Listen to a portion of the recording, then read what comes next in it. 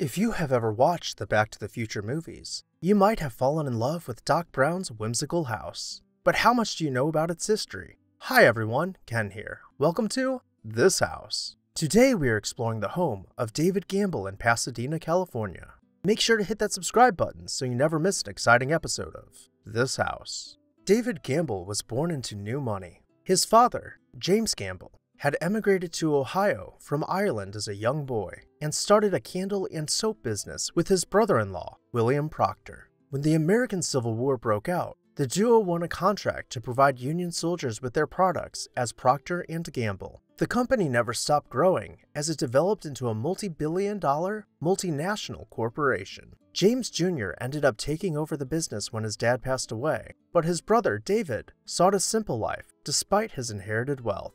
While the wealthy were still building grand estates, he wanted a house that tied back into nature, something large enough to entertain in, but humble enough to call home.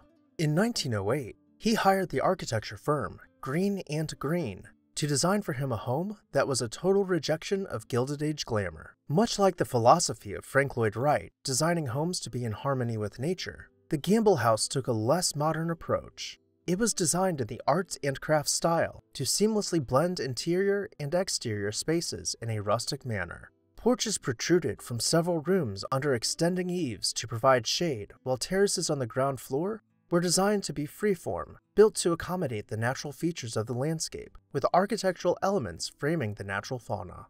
The interior of the house, unlike those of Frank Lloyd Wright's, was organized off a central stair hall and finished out with wood panels, some of which concealed secret doors and closets. The stairs wrapped around built-in seating, with a railing which stepped with the stairs. Wood beams created a coffered ceiling, devoid of ornamentation, to call out the geometry of the space in 3 dimensions. At the end of the hall, giant art glass doors swung open to allow the room to continue into nature.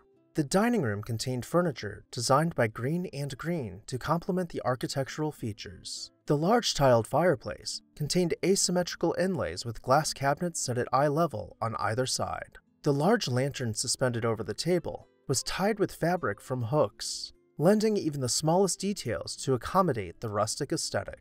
In the living room, exposed beams bent in a fantastical bow to divide the main living space from its bay window, while wood panels rose 3/4 of the way up the walls. This design was mirrored on the other side of the room, but this time to divide the hearth from the main living space, with bricks which had been stacked vertically, creating a clean and modern grid. Going upstairs, following the zigs and zags of the stair railing to monolithic newel post, the wood wall panels terminated at the height of the banister, below a picture rail and squared off crown molding. The bedrooms were designed to contain a generous amount of space and were finished out with even simpler details, carrying out the rule of 3s for which the house was themed. With 3 sets of molding on the walls and 3 distinct uses for the hearth wall, 1 section to be left blank, 1 section for the fireplace, and 1 section for built-ins. Another bedroom was considerably more modern, with wicker furniture and a simple arts and crafts style bed set over carpeted floors.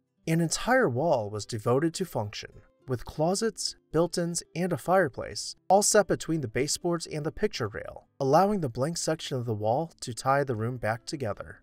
Now that the house was complete, it was time to unveil it to the public. People were anxiously awaiting the grand reveal, expecting a palatial estate from one of the country's wealthiest heirs. Critics broke the news that the house was a travesty. It was a complete and utter rejection of traditional architecture and current trends. They mocked its simplicity and lack of luxurious finishes, even though the wood types used in the house ranged from mahogany to teak. But this did not upset the Gambles. They had built their winter home in a style that they loved and returned every year until they passed away in the 1920s. As it continued to pass through family, the house became increasingly popular, and by the end of World War II, it was viewed as an inspiration for mid-century modern homes around the country. The home was eventually left to Cecil and Louise Gamble, who decided to put the house up for sale. But upon overhearing prospective buyers as they talked about painting all the woodwork white, the Gambles decided to pull it off the market and donate it to the University of Southern California to be preserved. Later on, in 1985, the exterior of the house gained further recognition when it was used to depict Doc Brown's house in the Back to the Future movies. But nothing compares to visiting the Gamble House in person, as it is currently open to the public with guided tours and retains much of its original interior as a very early example of what we might consider a modern home. If you have ever visited, I would love to hear about your experience at the Gamble House down below in the comments section. And while you're there, make sure to hit that subscribe button so you never miss an exciting episode of This House. I would also like to take a moment to say a special thank you to our This House supporters whose names you can see on screen right now. If you would like to see your name on this screen, please consider joining our membership program today. I'll see you next time on This House.